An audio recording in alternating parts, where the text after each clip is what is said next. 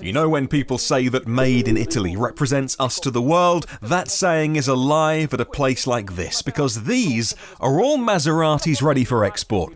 It represents the strength of a luxury brand that has made motoring history. A history that was made here at the Modena plant over the last 80 years. There are very few places like this where cars are still assembled by hand, and so we decided to pay a visit.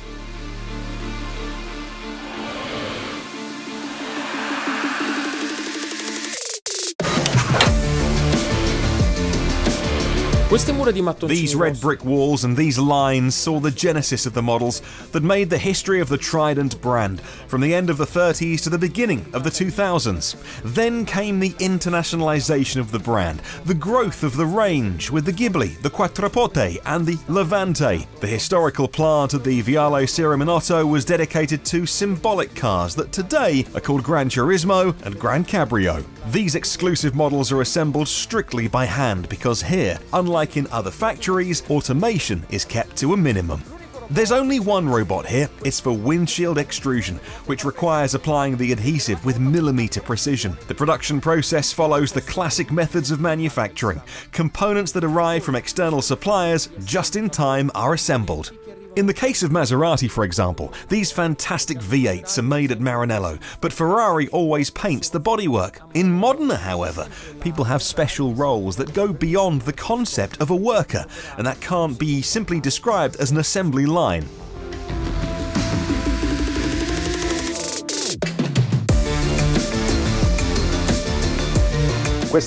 This factory, it's really called a workshop. As you know, Maserati was founded in Bologna in 1914. After 25 years, it moved here, to Modena. Later, this plant started producing cars for private customers. Since then, we've always produced cars in the same way, using only people. In the workshop, you'll have noticed that there's no important equipment to perform the work instead of people. The human being is at the center of our workshop. All operations are carried out with care by employees who have high processing times. A large production plant has very low cycle times. Workers repeat the same operation each minute.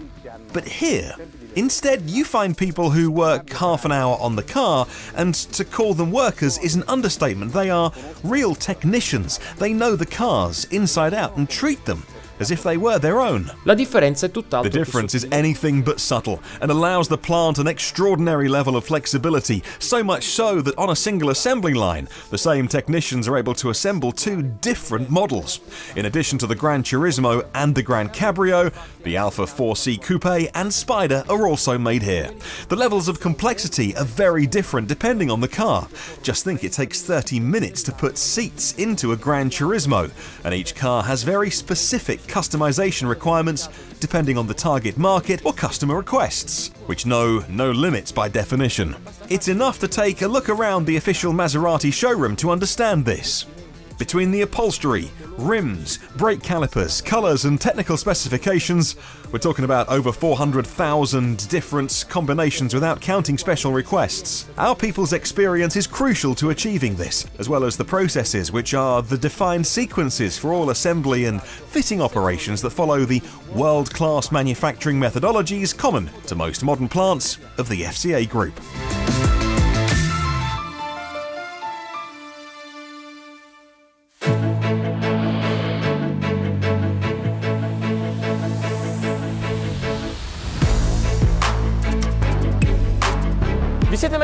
Have you ever wondered when a car's tank is first filled with gas? Well, here it happens in the factory. We put 35 litres for the first ignition and for the road tests.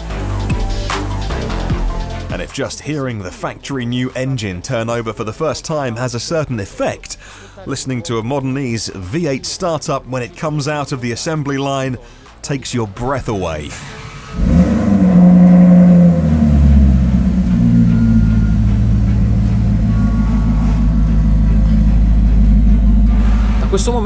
After this moment, the freshly baked Maseratis must pass strict quality controls. It couldn't be any other way for high-performance cars that are worth more than 100,000 euros. Besides the spectacular water test for testing the car's water tightness in 10 minutes, there is the bench test.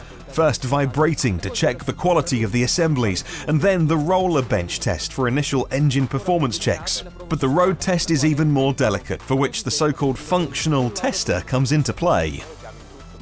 All in all, we have 2 hours available. It's a 2-hour window in which we have to test all the functional aspects of the car, both dynamic and static, and anything that might strike the customer, such as the simple operation or movement of the windows, or its speed on the road, how the car handles when cornering or braking, any aspect the customer will encounter. Our job also consists of treating the car in the best possible way. We have, in short, a car that is new, highly prestigious and costly, and we must always imagine we're the proud owners of our own cars, and therefore we must be extremely careful. Stay far away from the vehicles ahead to avoid risking damage from stones on the bonnets and windshields, and also, when handling and using the cars, getting in, getting out, looking for any way to avoid damage.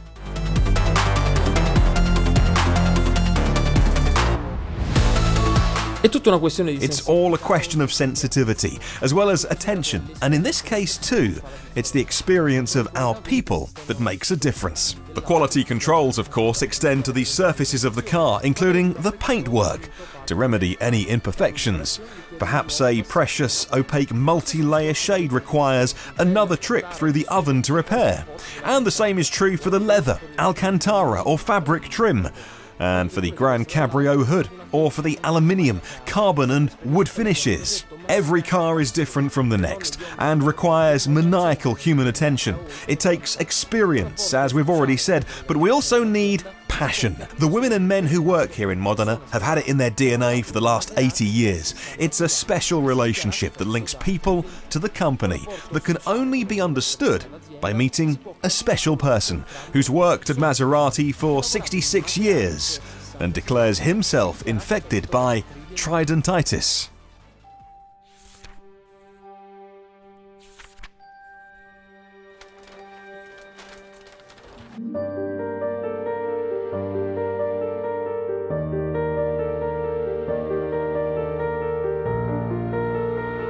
At Maserati, there's always been an atmosphere that you won't find in other factory in Modena. While our cousins had a despot who knew everything about everyone because he pulled all the strings, played one against the other, letting out his frustration on you no holds barred, and he knew everything about everyone, with us, there's always been a much more human climate, an environment that you wouldn't find in other factories. And we owe this to the Maserati brothers. There was a journalist from Il Littorio, a fascist newspaper. He was a fascist who wrote a beautiful phrase when Alfieri died.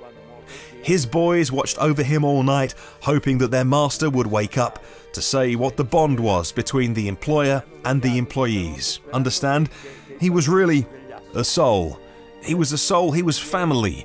And he started talking about the Ruggeri family when Alfieri had that accident in Messina in 27 or 28 when he stayed in hospital. He sent a telegram to the Gazzetta dello Sport. Thank heavens our family is still safe because Alfieri is out of danger, etc. And so they were talking about families already when they were a workshop of 20 people. This bond has always remained, and when they came to Modena, they dragged their employees with them and they stayed in Modena because they had a 10-year contract, starting in 1939.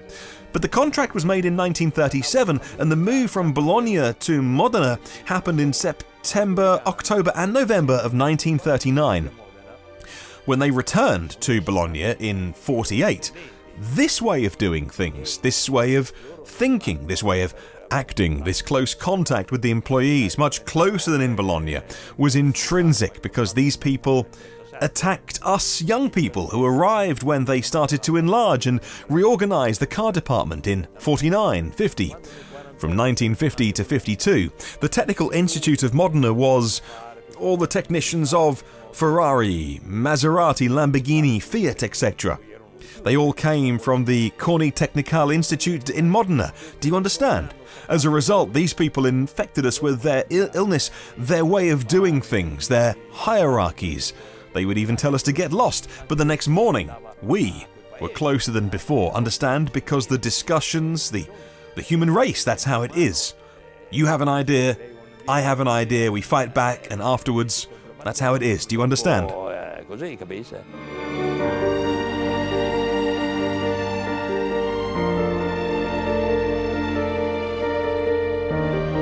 Erano senza dubbio. Times had changed without a doubt, but a part of this spirit has been handed down to the present day and will be a precious resource when facing a transformation. In this plant, in 2020, a new sports car will be made, the heir to the GranTurismo, produced up to now in 40,000 units, the last of which came off the line on the 11th of November 2019. We don't know yet if the new model will be called the Alfieri, but it is certain that it will also be electric for the first time in our history. The technological challenge is enormous, but what's certain is that the women and men at Maserati will work with the same dedication as always. All this is the Made in Modena Maserati, a special factory that's preparing for an important change with a promise. The new era of electrification will not put the craftsmanship that goes into these cars and their ability to generate emotion into question.